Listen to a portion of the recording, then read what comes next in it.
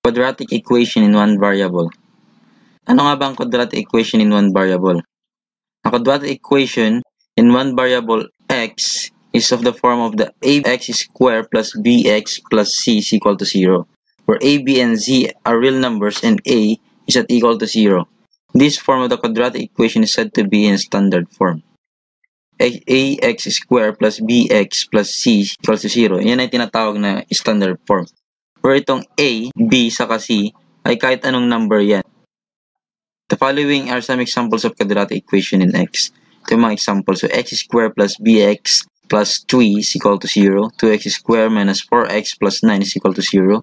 X, the square root of 3 plus x squared square root of 2 is equal to 5. X squared minus 5 is equal to x plus 6. X, the quantity of x minus 2 times the quantity of x plus 3 is equal to 0. And x times the quantity of x minus 4 is equal to 1. Okay, identify the a, b, and c in the equation. So, x squared plus 5x plus 3 is equal to 0. So, anong una? Ano yung a? So, ito yung a. So, ang a niya dito ay 1. Bakit naging 1? Kasi may 1 na dyan. Automatic na may 1 na dyan. Then, yung b, 5. So, ano kayong 5? Ito siya. And c, that is 3. Express the equation, the quantity of 2x plus 1 raised to 2 is equal to 5x in standard form. And identify a, b, and c in the equation. So, una, gawin muna natin standard form itong equation na to. Okay, let's go. And 2x plus 1 raised to 2 equals to 5x. Una, factor out muna natin to. So, 2x plus 1 is the quantity of 2x plus 1 equals to 5x. Gamitin natin yung FOIL method. So, 2x times 2x, sagot ay 4x squared. The next 2x times 1, sagot ay 2x. 1 times 2x, 2x. 1 times 1, sagot ay 1 equals 5x. Then next, ilipat natin yung 5x sa kabila. So that is 4x squared plus 2x plus 2x plus 1. Okay, pag maglilipat tayo, kapag positive, gawin natin, pag lumipat siya, magiging negative na siya. So, negative 5x. Tapos dito, 0 na yan. Okay, then, pag-addin natin yung magkakapares. Ano yung magkakapares dito? Itong 2x, 2x, then negative 5x. Kapay lang natin yung 4x squared. 4x squared. So, 2x plus 2x. Sagot ay 4x. 4x minus 5x. 4 minus 5 is negative 1. So, ayan ay negative x plus yung 1. Okay, then identify a, b, and c. Okay, so ano nga ba yung a dito? A is itong 4. Yung kasama ng x squared. So, ang a natin ay 4. And yung b, yung kasama ng x. So, may 1 dyan. So, ang sagot ay negative 1. Kasama nyo na rin yung sign. And for c, ano yung c dito? Yung nag-iisa yung walang kasama.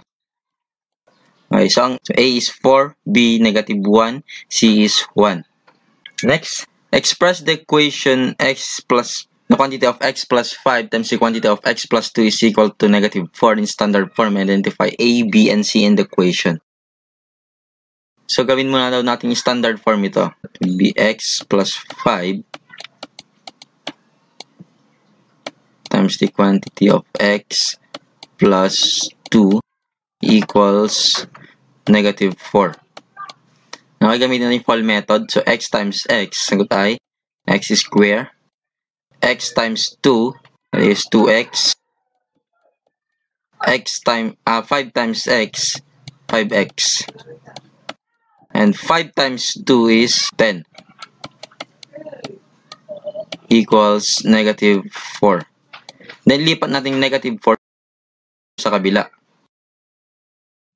X square plus 2x plus 5x plus 10.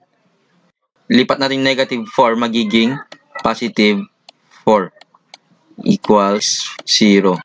Then, pagka din natin yung magkakaparehas, 2x, 5x, tapos tong 10 saka 4. So, x square.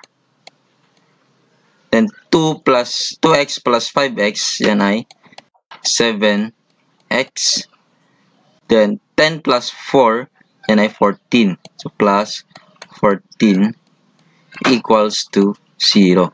Okay, so ano nga ba yung A, B, and C? So, A, B, and C.